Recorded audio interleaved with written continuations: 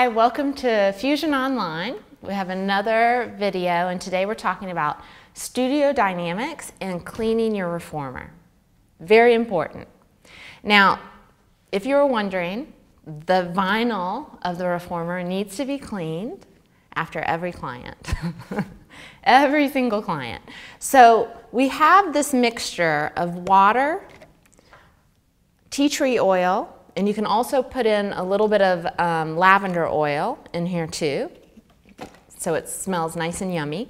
For usually about every 8 to 10 ounces of water, you're going to put 8 drops of tea tree oil, and then you can add just 2 or 3 drops of lavender. That usually does the trick. So you don't want to use any harsh chemicals on your vinyl. So you're not going to be using any of your Lysol or any of that stuff. Just this water and tea tree oil is a really good mix, because the tea tree oil acts to kill all the bacteria that might be on the vinyl.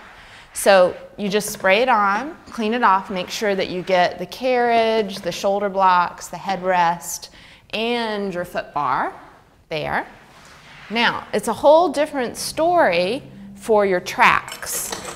And your tracks, if you have a busy studio, it's really good that you clean them every few days to once a week.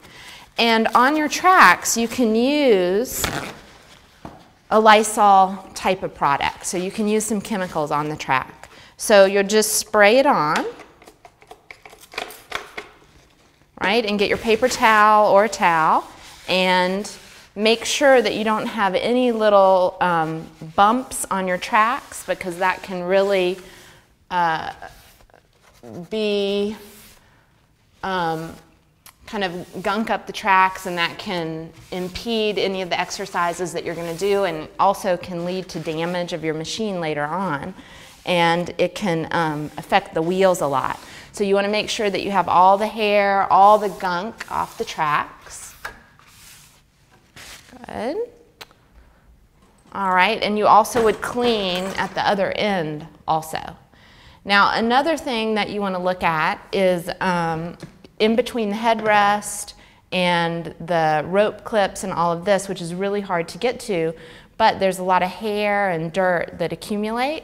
So you can get your trusty little paintbrush here and just dust a little bit around here, getting rid of any hair or any dust that might accumulate.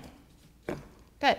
So once you've cleaned your tracks and you're noticing as people go out and in on the reformer that it's not a very nice glide, you can use your silicone spray on the tracks. So you want to use just a little bit of this, and you don't want to go crazy with this like every day.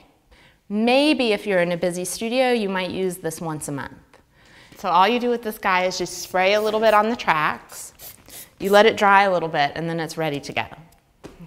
All right, thanks for joining us, and we'll see you next time.